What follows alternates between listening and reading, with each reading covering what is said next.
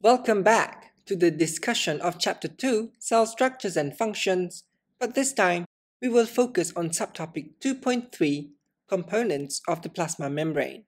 These are the learning objectives of this subtopic. At the end of the lesson, students should be able to show the structure of the plasma membrane based on Fluid Mosaic Model. Besides that, students also need to be able to explain the structure of the plasma membrane and the functions of each of its components. Now let's begin. We will begin with discussing the Fluid Mosaic Model proposed by Singer and Nicolson.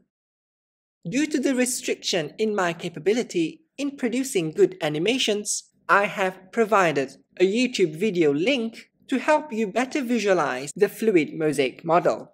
I strongly recommend you to go and take a look at the video. The link of the video can be found in the description below. The Fluid Mosaic Model of the plasma membrane explains that the plasma membrane is not static. This is very obvious when you watch a video of an amoeba trying to catch its prey. Fluid refers to the ability of the phospholipids and proteins that can be found in the membrane to move freely in the phospholipid bilayer. Phospholipid molecules can move sideways or laterally, just like this. Or sometimes it can do a flip-flop. However, proteins can only move laterally, just like this. Proteins cannot do a flip-flop. Mosaic refers to the scattered arrangement of proteins in the phospholipid bilayer, giving the mosaic pattern. This is an example of mosaic. You can see a pattern of a butterfly, but the pattern is made up from the arrangement of tiles from different shape and sizes. This is just like how different sized proteins scattered around in the phospholipid bilayer, giving it a mosaic appearance. There are four components of the plasma membrane. The first and major component is the phospholipid. Secondly, the membrane proteins. Thirdly, carbohydrates, represented by the blue chains. And lastly, cholesterol, which is inserted in between phospholipid molecules of the same layer. Now let's have a look at each of the components in detail.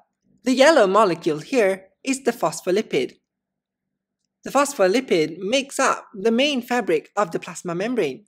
They are arranged in a bilayer arrangement. This means that the hydrophilic head of one layer will face the cytoplasm of the cell. Meanwhile, the hydrophilic head of another layer will face outside of the cell. The hydrophobic tail of both layers will face each other, as you can see. These chains here really representing the carbohydrates. They rise to the outside of the cell, playing a role in cell-cell recognition. Due to this, we can use carbohydrate as the marker when deciding which side is the cytoplasm and which side is the extracellular matrix. Since the carbohydrate chains arise to this side of the plasma membrane, we can safely say that this side is the extracellular matrix. Hence, this side is the cytoplasm of the cell.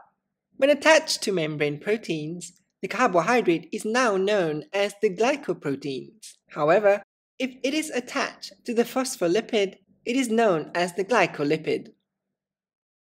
These are the proteins. As we have learned earlier on from our discussion of the Fluid Mosaic Model, we know that various proteins are scattered in the plasma membrane, forming a mosaic.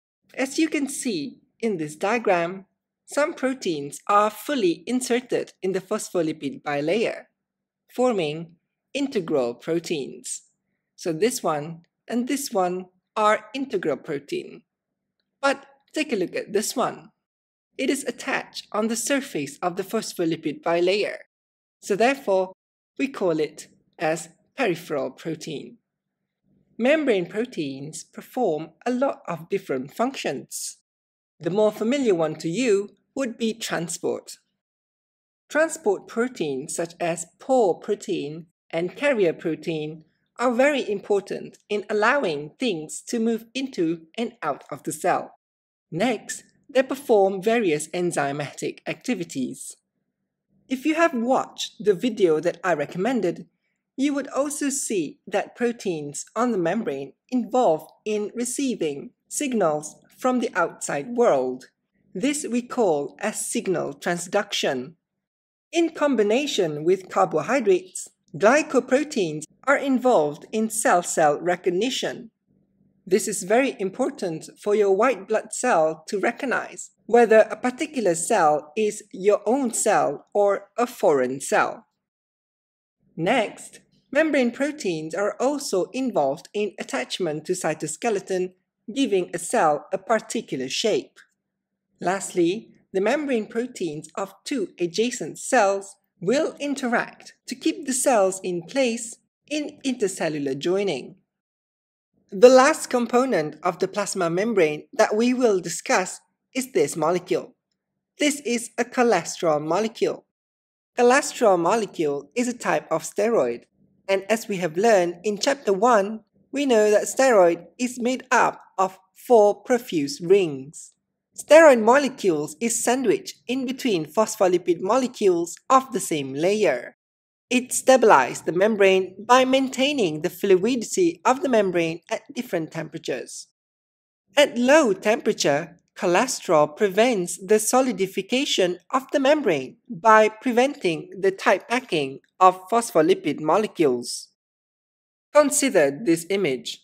At low temperature, molecules naturally want to close back to each other and solidify. Since cholesterol is inserted in between phospholipid molecules in the same layer, it prevents the phospholipid molecules from tight packing, hence preventing the solidification of the membrane. However, at high temperature, cholesterol reduces the fluidity of the membrane by restricting the phospholipid movement. Consider these images. At high temperature, phospholipid molecules will have high energy and move so fast, like this. When the temperature is high enough and the phospholipid molecules gain enough energy, they can move so fast until they escape the membrane.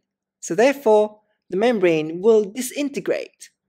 In the presence of cholesterols, however, the movement of the phospholipid molecules are a lot more restricted and controlled, so therefore maintaining the integrity and keeping the membrane intact.